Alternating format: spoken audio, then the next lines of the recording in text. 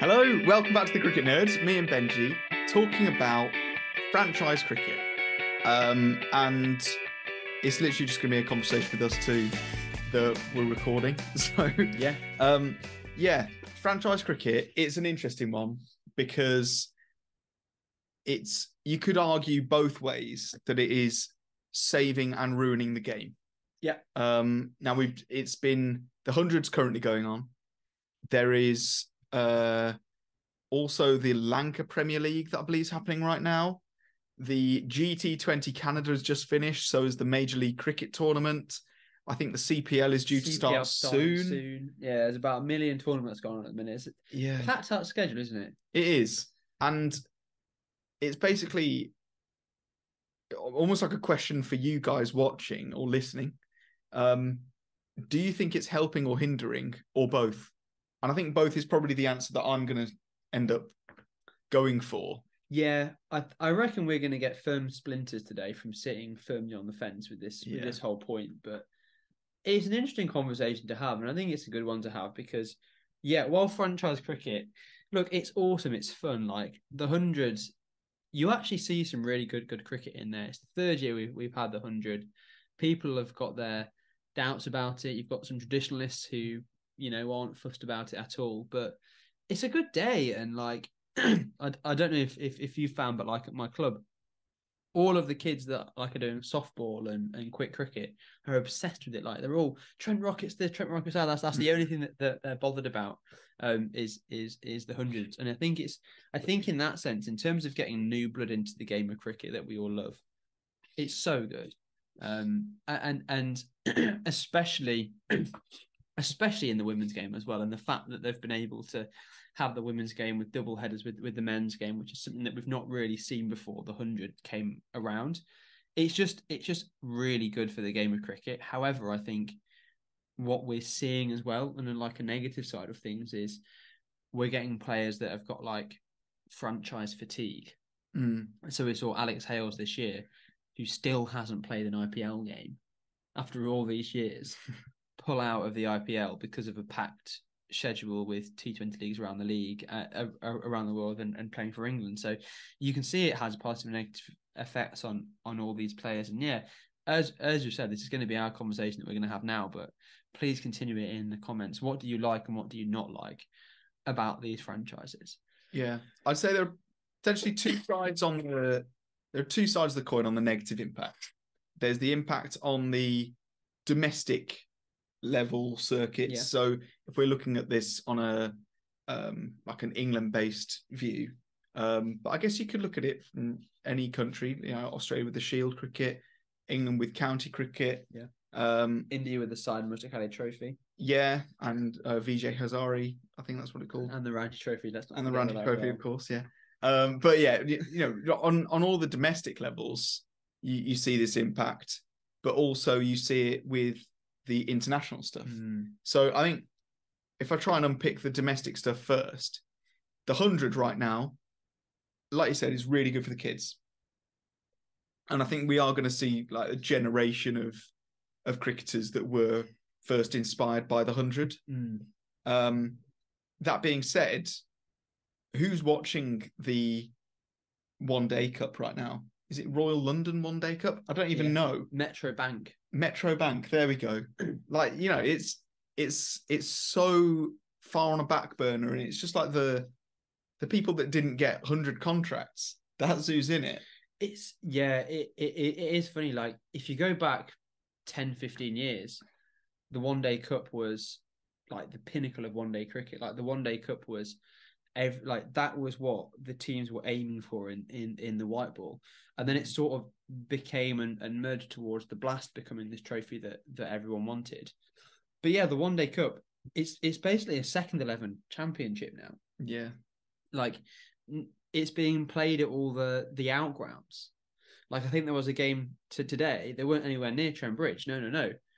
For Notts, they were playing in Silverdale, I think, or not even that, Stapleford, somewhere. They were playing at one of the other grounds. That's one of like the lesser grounds around. There you go. Well, yeah. Anyway. Oh, somewhere in Hampshire. Okay, there you go. Yeah. But somewhere that's again, who knows where that stadium is? It's going to be about 9 people there. Yeah. You know, and as you say, like I'd like to speak to my dad about this, because he was saying how much the One Day Cup used to be this massive thing for cricket, and now I think because the ECB decided they don't want it on at the same time as the Ashes, because they want the top tier English players to not have distraction from the 100 with their Ashes contracts. Yeah, they've given it its own window in the calendar, but one thing's had to give, and that's been the One Day Cup, which is a shame, really.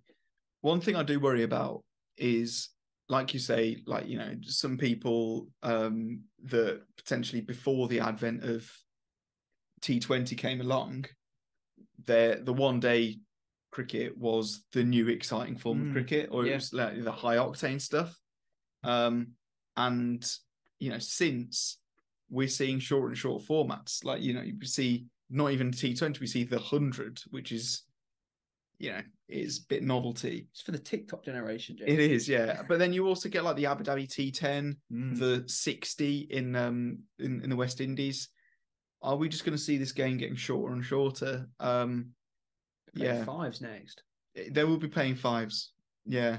And I'm not sure I'm up for that.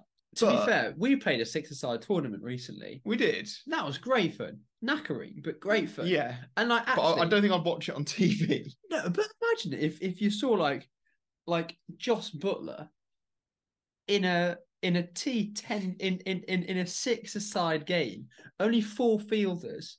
He'd be hitting boundary after boundary. It would be great. They'd be scoring 120. But at what point does it just it kind of becomes nothing? It dilutes it too much, and that's the worry about franchise cricket in general.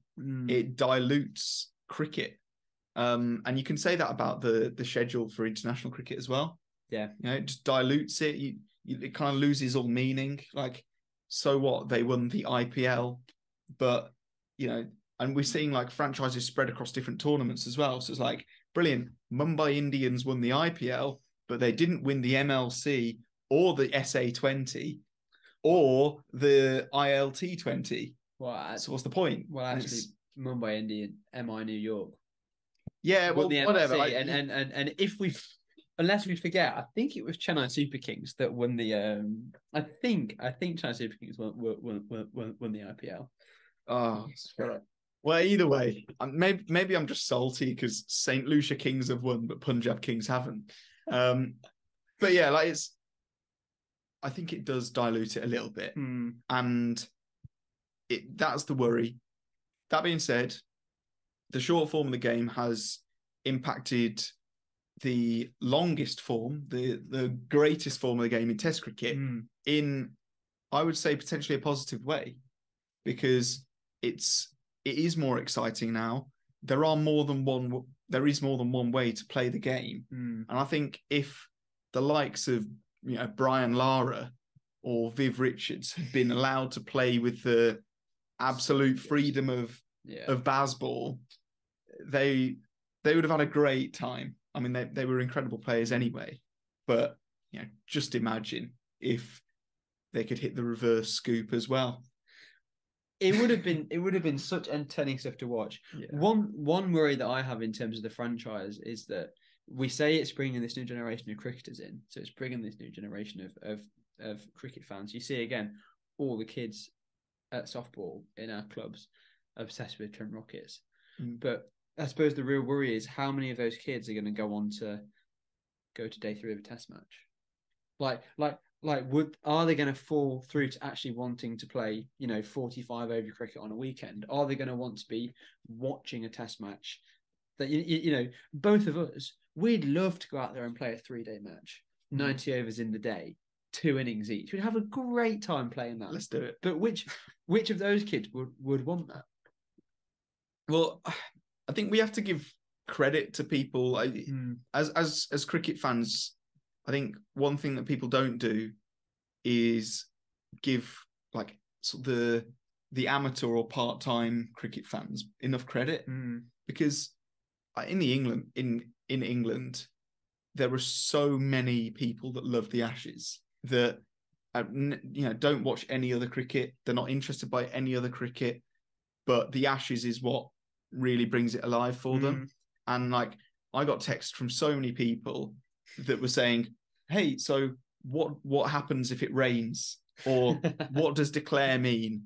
Are we winning? Frustrating questions like these. Are we winning? Yeah. Block.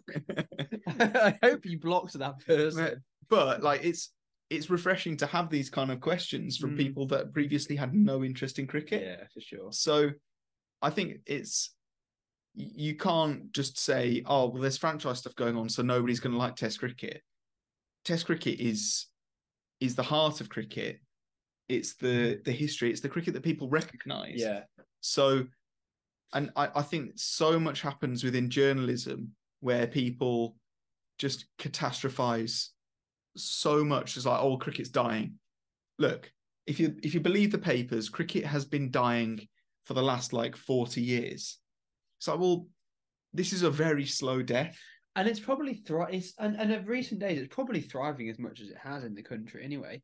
Yeah. What I would say is, and I think this is probably where we want to go with this, is that with cricket, these shorter forms of the game coming in and being such, a draw to new players. We're talking about everything we hear in the 100 is about inspiring lots of boys and girls to want to play cricket and want to play professional cricket when they get older. And actually, as long as the intention of that is, there's a pathway there to get them interested in the red ball, to get them interested in that longer form. Yeah, are they going to go and watch a county championship match? Probably not, because it's in the middle of the week and you have to be retired to go. Yeah. Unless you go for like a session on like a weekend. But realistically, yeah, as long as there's I think this is where you can then come in with a counter argument with how beneficial this can be for the game, because it's bringing people into the game. It's going to get people that cricketing bug. And as soon as someone gets the cricketing bug, you're a case in point. Yeah. You didn't know the rules of cricket, and now you're doing a podcast about it, and you're obsessed with red ball cricket. It has that effect on people, I think. And I, as you say, yeah, I think we're probably doing people a disservice by not having that faith that it will bring people through to that bit of the game. With that, I think underlying just underneath all of this comes the necessity for whichever cricketing board it is that is organising these franchise tournaments. They need to be reinvesting the money that they're making. It can't just be we're looking for the big bonuses type thing. It can't be that, because then it will die. Because, big CEOs come and go and they don't reinvest the money. Whereas if the money is being put back into grassroots, is being put back into the development of good players, that's where you're going to see cricket growing. Club cricket in England is the lifeblood of the game.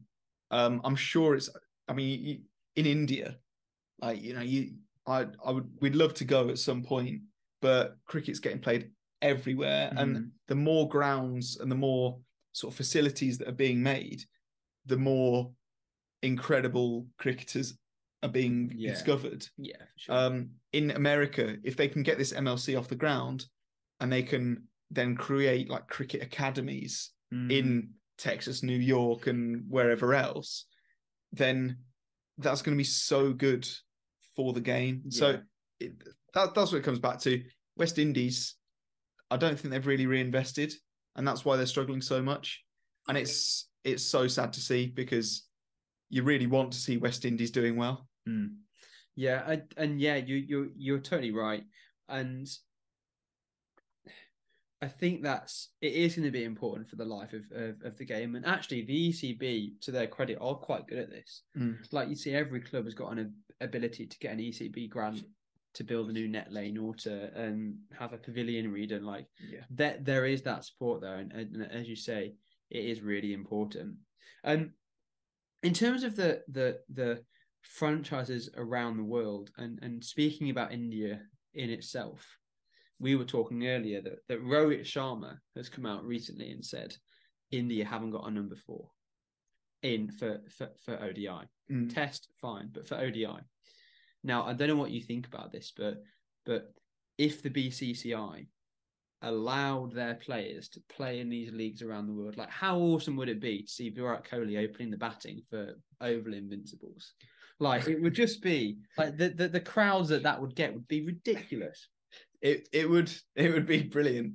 And I think potentially India have have suffered for it because outside of the IPL, which is obviously it feels like an age when it's going on, but it's actually a relatively short tournament in the grand scheme of things. Outside of that, they only really play bilaterals to get their T20s in. Like a lot of the international players don't really play in the Syed Mushtaq Ali Trophy. Yeah. So where are they getting their T20 fix? Where are they, perfecting it? And you see that India fails so many times in these tournaments, in the Cricket World Cups, T20 and 50 over. And is, potentially fueled by the fact that their white ball players, especially white ball specialists, aren't getting enough cricket around the year. Sky, he'd be a marquee player. He'd be in that top bracket easy. Oh, without a doubt. And it would make them a lot more money as well. Yeah. And I think that the ship sailed now, surely, for the BCCI to say, we've got a monopoly on Indian players, because all of those franchises that are, taking over the world, I feel like it's only a matter of time before we see Surya Kumar Yadav play for Mumbai Indians, New York, Mumbai Indians, Cape Town, and Mumbai Indians, Delhi. No, Mumbai Indians, Dubai. Was it my Dubai? Can't remember now. I can't remember either. Wherever it was, Mumbai Indians, Emirates. Yeah, MI Emirates. Yeah, you're all right. Dubai Capitals. That's the one. MI Emirates, Dubai Capitals, Joe Root. Anyway, that's our kind of ramblings. Maybe India could find their new number 4 because of franchise cricket if they give it a go. But yeah, let us know what you think in the comments. Thank you so much for watching. We will try and find some more things to talk about. And let us know what you want us to chat about. Yeah. Do you want to see 100 content? Do you want to see more franchise following? Do you want us to focus on India versus West Indies? Even though it's finished now. We're going to be ramping up towards the World Cup, of course. That's in November, but there's loads of time between now and then. Do you want us to do some GoPro videos? That's always fun to do. It takes ages, but we can do some GoPro stuff. I can bowl to James in the net, so take his middle stump every 3 balls. Oh, cheers, mate. Yeah, it would be great fun. So let us know what you want to see. As we say every single time, we appreciate everyone for their support. Leave a like, leave a comment. All of our information is in the description, in the link tree. Post on the subreddit. Let's have a conversation in the subreddit about franchise cricket. Or if you can just send us some good memes, like we need to laugh every now and again. Absolutely. So if you've got any cricketing memes, please send them to either our Instagram or preferably the subreddit. Thank you so much for watching. We'll see you next time. Goodbye.